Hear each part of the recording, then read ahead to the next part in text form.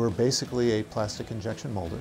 We actually turn those plastic parts into finished goods for our customers. We went from 89 employees to just over 300 employees now.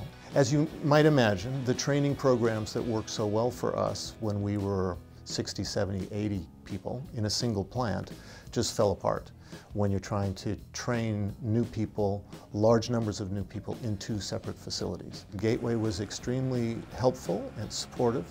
The goal of lean training was really to provide a foundation, if you will, for our existing employees, but primarily for our newer employees to understand what lean's all about, how we can keep things simple on the floor.